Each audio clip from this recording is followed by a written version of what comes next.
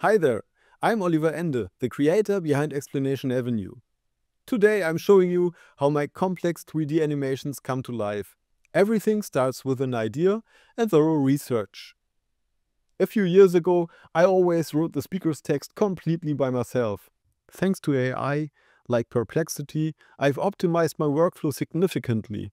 It provides source references, allowing me to quickly verify the generated text.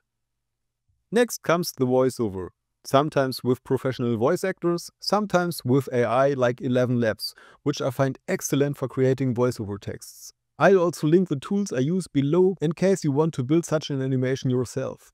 Finding suitable 3D models is often challenging. For most topics I work on, there are either no models available or they are very expensive. The internal structures of most animal animations I create don't exist or need to be modeled. It's always a mix. I buy models when available and affordable, for example on Fab, TurboSquid and other 3D model providers. Recently I've been using an impressive AI 3D generator called Rodin or Rodin by Hyper3D. The guys from Hyper3D reached out to me and asked me if I want to test it. So, a big thank you to the hardworking developers at Hyper3D. Rodin is truly remarkable. You upload an image or multiple images of an object, ideally with a plain background. It quickly generates a model preview. You can determine which viewing angle the templates show if there are multiple image templates. Then you can regenerate the model until you're satisfied. Afterwards, you can create textures based on a selected image. This process generates the diffuse channel, roughness channel, normal map, and metalness channel. The quality has improved significantly over time, producing clean meshes primarily composed of rectangles rather than triangles. These models are an excellent starting point and save an enormous amount of time. For instance, I utilized Rodin to create various ant species. This approach not only yielded more visually striking results compared to static images, but also significantly streamlined my workflow. However, most complex models are still painstakingly modeled by hand on the computer in my 3D software based on image templates I find on the internet. Making the figures movable, also known as rigging, is done in Cinema 4D. Then I import the 3D models into Unreal Engine, which I use for animating and rendering out the image sequences. This is also where most camera movements are created and environments are built.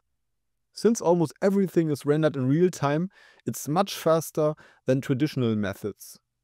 I can always see the final result immediately, allowing me to focus more on the movements themselves, lighting moods and image composition. In After Effects, I add texts, effects and animate icons.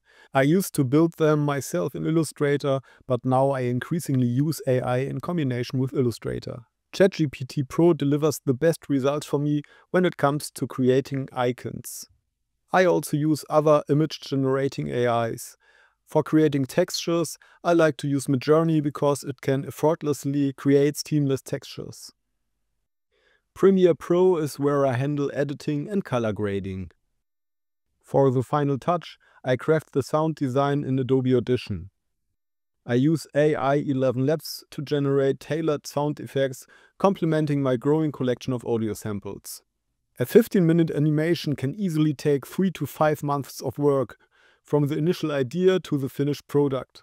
I'm constantly striving to improve everything, but of course, errors can still creep in. I'm only human, after all. I hope this behind-the-scenes look showed you the passion and effort behind my 3D explainer videos. If you enjoyed it, consider sharing my channel with your friends. Your likes, comments and subscriptions truly motivate me to keep creating.